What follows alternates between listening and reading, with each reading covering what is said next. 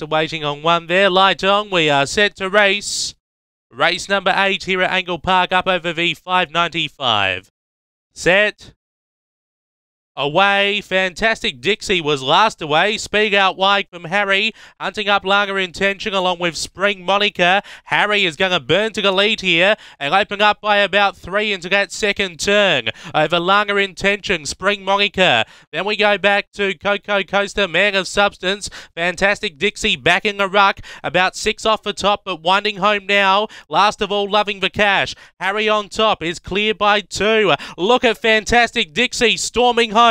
Going up to the outside. Fantastic Dixie. Harry out wide. Spring Monica. What a finish. Spring Monica burning home, I reckon, got there. Fantastic Dixie and Harry locked together in a photo for second. What was that finish? Fourth, Coco Coaster, Man of Substance, Langer Intention, and Loving the Cash for last one in. Time around 34 and 70.